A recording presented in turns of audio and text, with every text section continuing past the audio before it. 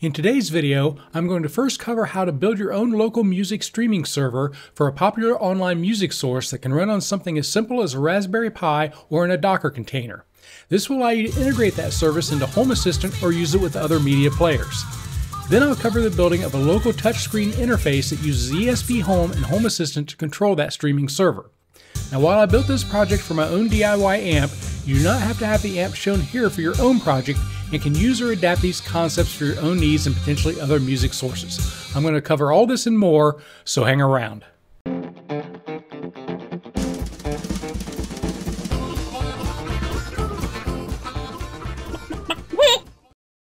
Hi, and welcome to Resin Chem Tech. Today's video is actually going to be broken up into two parts. In the first part, I'm going to talk about how to build and add your own SiriusXM streaming server to your network to allow you to stream SiriusXM content to any device that will accept a URL, and that includes Home Assistant. Then in the second part, we're going to talk about adding a touchscreen display that allows us to easily select and play some of our favorite SiriusXM stations. I do want to take just a second to give a shout out to YouTuber Dorffmeister, who provided substantial support for both parts of this video, including developing a custom library that we're going to use in ESPHome for that touch panel. Thank you, Kevin, for all of your help and your patience. Now, I will be using these with my DIY amp project that I covered in a couple of other earlier videos. But do note that this is not the only way to use these two systems. You can use a streaming server for a lot of other purposes and may be able to actually adapt it to use it for other streaming services other than SiriusXM. And the touchscreen display can be used for all kind of stuff in Home Assistant, and I'll try to talk about some of those along the way. Now, as always, there will be links down here along the timeline and in the video description if you wish to jump ahead to a particular part, and there will be a written version of this project that will contain a lot more information than I can show here in terms of all the code and the step-by-step process, wiring diagrams, parts list, and more, so check that out in the video description as well. So let's go ahead and get started with part one.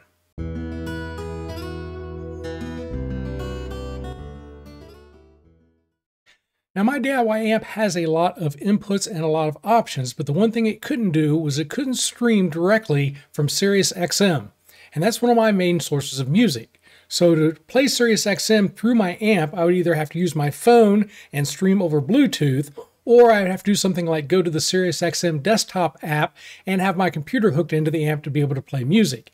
And this wasn't very convenient every time I wanted to switch stations. I either have to pull my phone out, unlock it, go back to the app, change stations, or go back to the desktop app and change stations there. Now, the one thing that the amp can do, however, is it can stream directly from a URL. Unfortunately, SiriusXM doesn't make URLs available directly for their channels. However, an individual who goes by the name of Christopher Bailey, or Angelus Mortis on GitHub, has developed a SiriusXM player.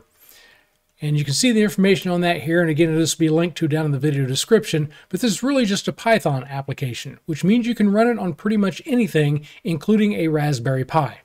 There is one thing I want to note here. You do need a SiriusXM subscription to be able to play any channels other than the free channels that SiriusXM offers. This is not going to give you access to anything that you're not subscribed to. Also note, as he lists here, this is designed for personal use only, not in any kind of commercial environment.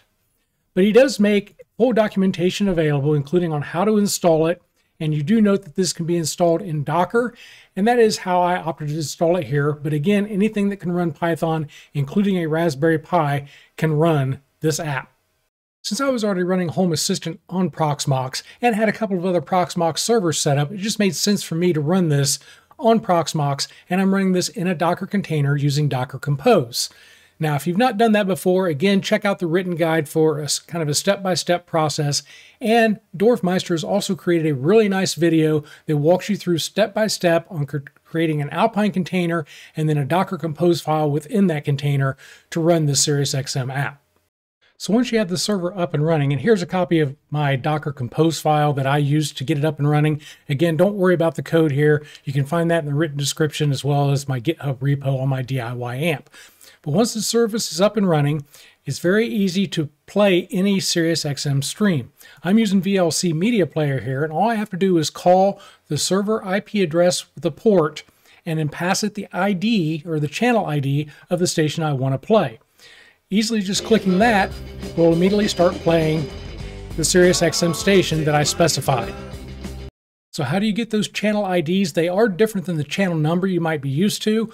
Well, the SiriusXM player actually has a command line as well that you can run. It will actually give you a list of all the stations that you're subscribed to, along with the ID that you need to use in your URL. And again, I show you how to do that in the written version. So once you have your server set up and tested, then it's very easy to go back into Home Assistant and add a dashboard with all of your favorite SiriusXM channels. And to be able to make those buttons work, we're going to use a simple REST command. That REST command is going to accept a parameter. Now don't worry, again, all this code is described and listed in the written guide and in the GitHub repo. But again, you'll see this accepts a station ID. So all we've got to do is for each of these buttons is to call that REST command and pass in the channel ID of the station we want to play. Then a simple click of the button will start playing that particular station. Again, this is running directly from my local streaming server to my amp. And if I want to change stations or surf a little bit, a simple click of the button will easily call that command again with the new ID, and it will change to a different station. So it's a very easy way to have all of your shortcuts in one spot and be able to quickly switch from one station to another using SiriusXM and your own local server. So even if you don't have SiriusXM, you might be able to adapt this same concept for other streaming services, especially if they provide some sort of API. So you might check around on GitHub or someplace else and see if your particular music streaming service provides an API, and you can adapt this same idea to be able to have your own shortcuts in Home Assistant. But for me, adding the SiriusXM server allowed me to finally be able to play SiriusXM content directly to my amp. But I still had one problem. Before, I still had to use the phone or the SiriusXM website to change stations. Well, I still kind of have to do that because I have to go to the Home Assistant dashboard every time I wanted to change channels. So what I'm setting out to do in the next part of this video is to create a local touch display that I can use to choose and change my SiriusXM channel without using any other external devices.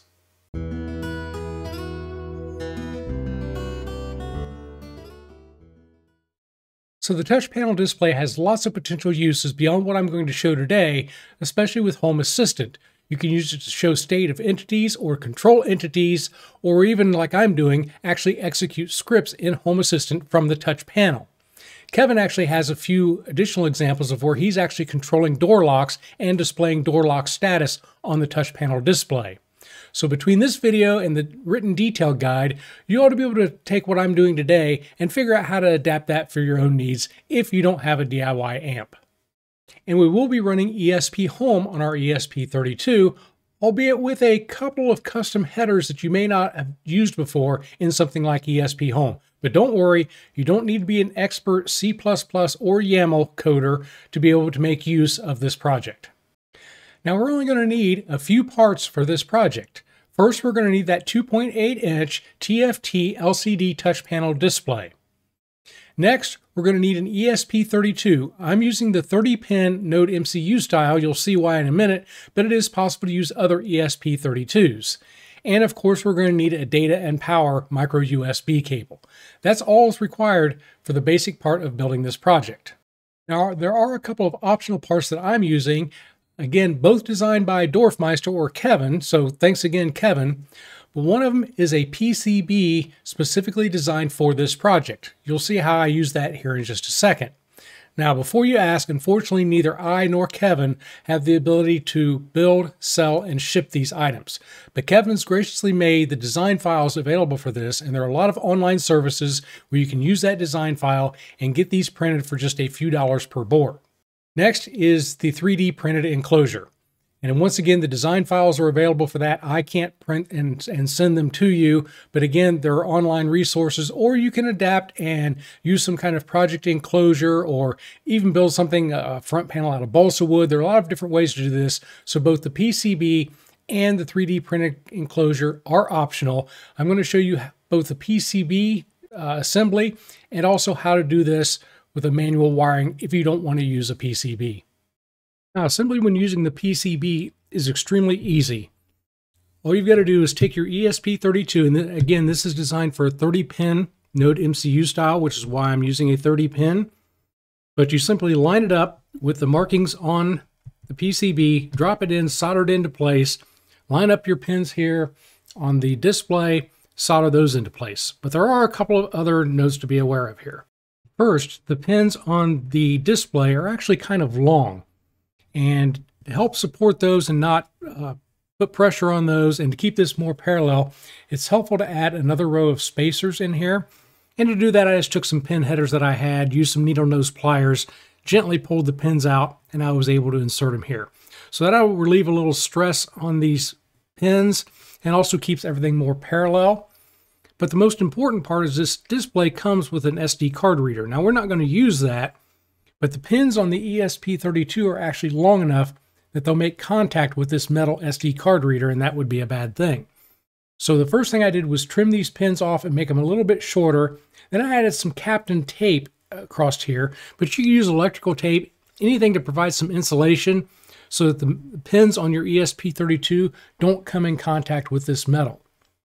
So if we look closely, we'll see the other pins have just enough clearance here that they're not touching, but it wouldn't hurt to add some tape underneath those or trim those pins off as well. But other than that, that's all you have to do to assemble the PCB version. So what if you don't want to order a PCB or you don't want to use a PCB? Well, it's very possible to create this by manually wiring it as well. How do you do that? So all we have to do is take the design of the PCB, which you see here. So you'll see the pins used on the ESP32 on the right and the pins for the display over on the left. All we have to do is recreate those PCB traces with our own wiring. So we would wire it up something like this. It is a lot of wiring. Probably would work best if you try to use short runs of solid core wire, something like maybe 24 gauge solid core wire. Just makes it a little easier to keep the wires in place. And you might actually have to remove the pin headers on the display in the ESP32 or order ones that don't come with a pin header. But it is possible to create a wired version, as you can see here, where Kevin initially created a wired version. And again, by using short runs of solid core wire, you should be able to get something about the same form factor as the version using the PCB.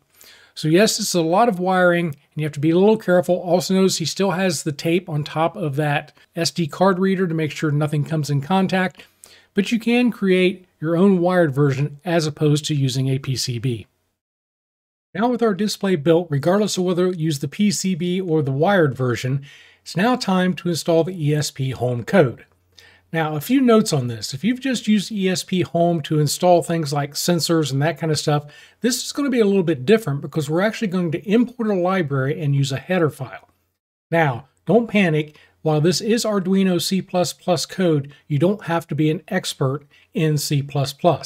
In fact, the written guide to this will go through line by line and tell you exactly how the code works and what you might need to change for your own project. So I'm just going to kind of cover the highlights here. So let's take a quick initial look at the ESPHome code, as there's a few things different from what you may have normally created in ESPHome. If you've not used ESPHome before, there's a really good getting started guide on the ESPHome official website. But when you create an ESPHome node, it's going to create a lot of this initial information for you in terms of your Wi-Fi and an API key. But there is something a little bit different here. If you look right at the top of this code, we're going to import a library, and this is a special library developed by Kevin for the TFT display that's going to handle a lot of the low-level stuff for us. Really, you shouldn't need to look at or even touch that library. You just need to import it into your ESPHome. We're also going to include a header file. We're going to take a look at this in a second, but this is where we're going to define the panels and the layout and the pages of our display. Next, we're going to include a few definitions here. For one, we're going to define all the colors we want to use on our display.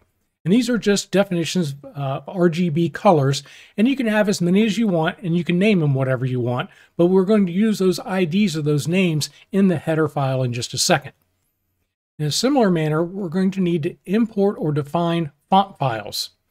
And this is detailed quite a bit more in the written guide, so I'm not going to go into a lot of detail, but you can use pretty much any material design icon on your panels, or as I'm doing here, importing a couple of Google fonts that just allow me to display text on my panels or my buttons.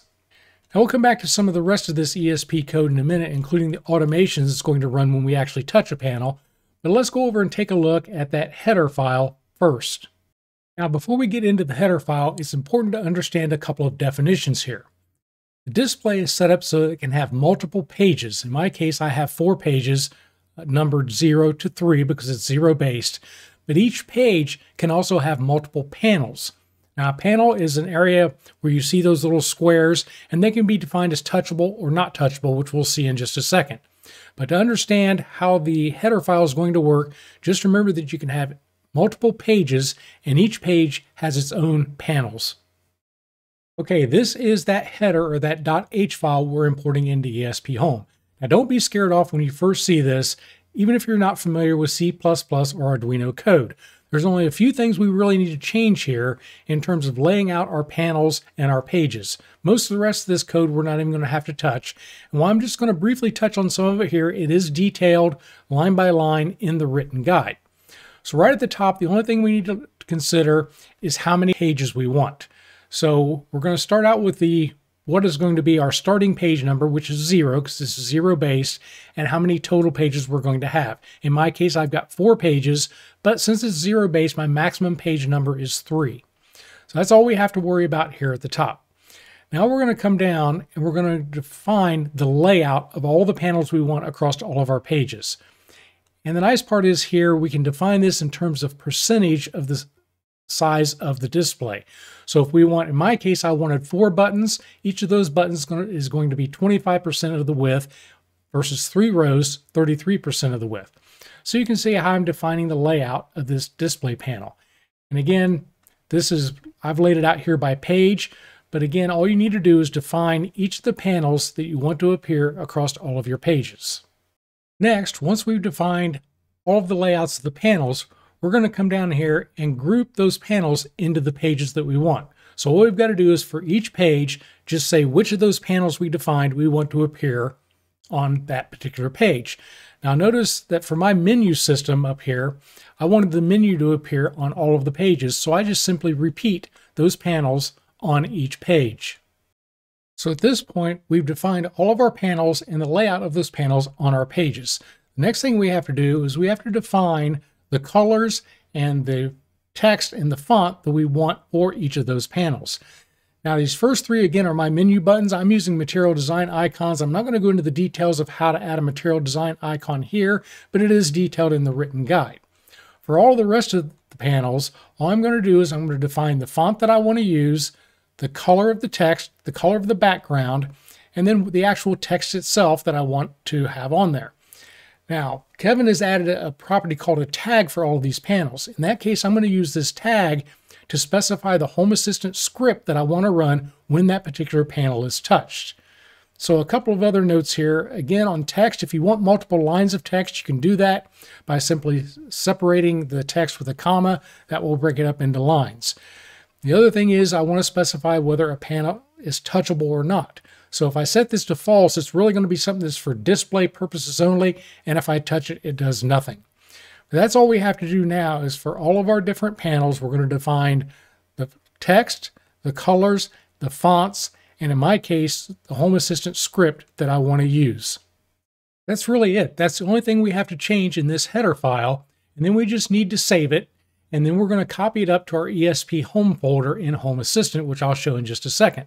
But a full copy of this version of my header file is available in GitHub, which you can take it and then modify to your own needs. Now, I did mention we needed to copy that file to our ESPHome folder in our Home Assistant configuration. Now, you can use FTP or a map drive if you have that. If you don't have any of those, there's a very simple way to do it. We're going to launch our file editor. We're going to browse down and find our ESPHome, and then we can simply upload a file and select the H file. Now, if you look here at mine, you'll see that I already have, here is my H file that I have. Mine's called tftmonitor.h. Yours can be called whatever you want, but we just need to simply upload that into the ESPHome folder under our Home Assistant configuration. Okay, so now let's return back to the ESPHome file. Again, you can see here where I'm including that H file. If you saved yours under a different name, just make sure whatever name you saved it under is matched here in your include statement. But let's scroll on down past the stuff we talked about before. And down here, we're just defining the typical devices like we would for any other ESPHome device. Now do notice that these don't have a name, so they're not going to appear in Home Assistant, but we really don't need them there. When we look at the display, the ILI 9341 in this case, notice that there is a lambda here. What that's doing is it's actually calling a function in Kevin's library to initialize that panel. Again, not something you need to worry about. You can just put this code directly into your ESPHome file and it should work just fine. So the same thing, we're going to update some panel states and draw panels. This is going to be our kind of our loop that's going to constantly update the panels. And again, those are called in the library and the included header file. So we've got an output. Now there is a light function, the backlight. I did opt to include that in Home Assistant because I'm going to use that to power up and power down my amp based on the state of the backlight. So notice this does have a name, so it is going to show up into Home Assistant. Okay, so let's take a look at the actual touchscreen itself. There's some calibration information in here that you might need to change on yours, but it worked perfectly fine for mine right out of the box. But the big part of this is the automation that we're going to run when the panel is touched. And while it might look a little bit overwhelming, especially if you're not familiar with C++ or Arduino code, it's really not that difficult, and it is described in much more detail in the written guide, so you can modify it for your own needs. But we'll take a quick little overview here. The first thing this is going to do is it's going to check to see if a panel has been touched and if that panel is labeled as touchable. If we're touching an area of the screen that isn't defined as touchable, we're not going to do anything.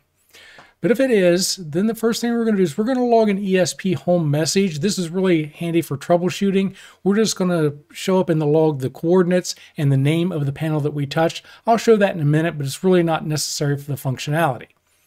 Now in my case, remember, I'm going to use the state of the backlight of that touch panel to determine whether the amp is powered up or powered down. If it's powered down, I'm going to do something different to power up the amp. In this case, if the amp is already powered up, first thing I'm going to do is check to make sure that I'm not touching one of the menu buttons. If I am touching one of those menu buttons down here, I'm simply going to increment the page number to move the page up or down or back to home.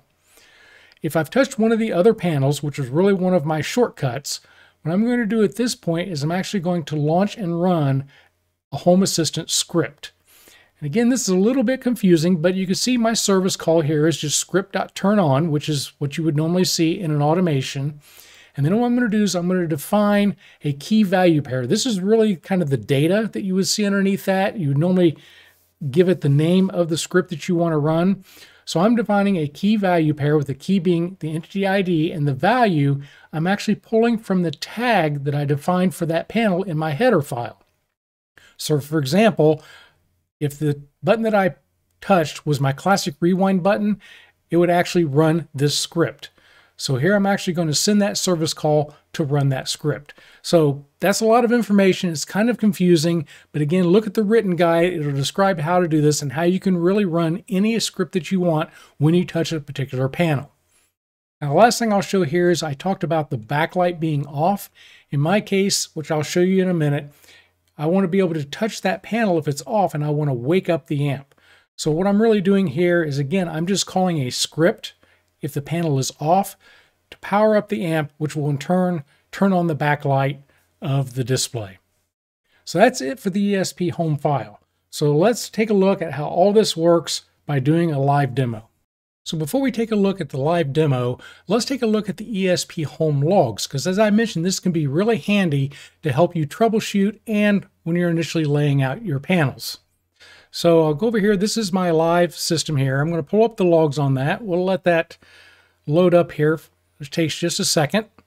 Okay, now every time I touch a button, notice that it's going to log in here my XY coordinates and the actual button that I touched.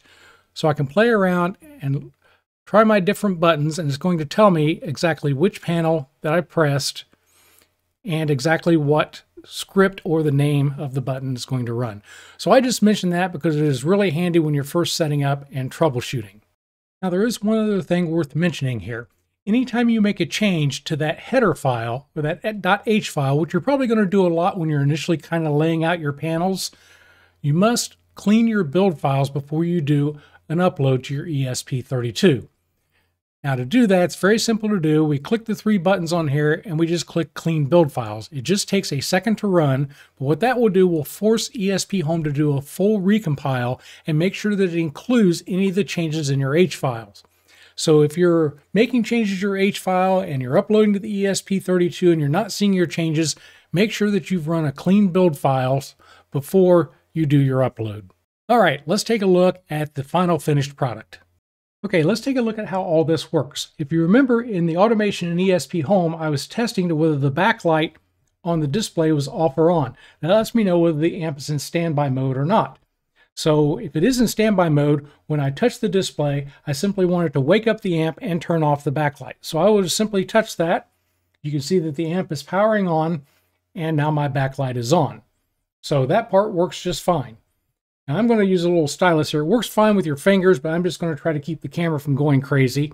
So again, here are my menu buttons along the side. I can simply touch one of those to scroll through my different pages and back to my home page. But when I scroll to a particular page and now I want to actually play a SiriusXM station, all I've got to do is tap that station. It's going to run the Home Assistant script, tell the SiriusXM streaming service to play that station directly to the amp. And changing station is just as simple as touching another button, and you can see here on the amp that it is switching stations and then playing the new station. Then when I'm done listening to music for the day, I can go back to my home page and I have the option to either just stop the music, or if I'm really done for the day, I can put everything into standby mode, which once again is going to power down the amp and turn off the backlight. So it gives me a really convenient way to finally be able to stream SiriusXM music directly to the amp using my local server and this dedicated device, so I don't have to use my phone or go to a Home Assistant dashboard or a website to change SiriusXM stations. So that's pretty much going to wrap up this project. Now, while I understand it's probably very unlikely you're going to exactly replicate this project unless you've also built the same amp that I've got, my goal here was to give you some ideas. Maybe some ideas on how to create your own local music streaming service, or maybe adding some kind of touch panel display to Home Assistant where you can show entities, even control entities, or run custom scripts. If you did see anything in this video that you like, do me a favor and hit that thumbs up button. That lets me and YouTube know more people ought to see this video. Click that subscribe button to see more of my content, and ding that little bell icon if you want to be notified when I release new videos. And as always, I'd like to say thank you for watching, and I hope to see you soon.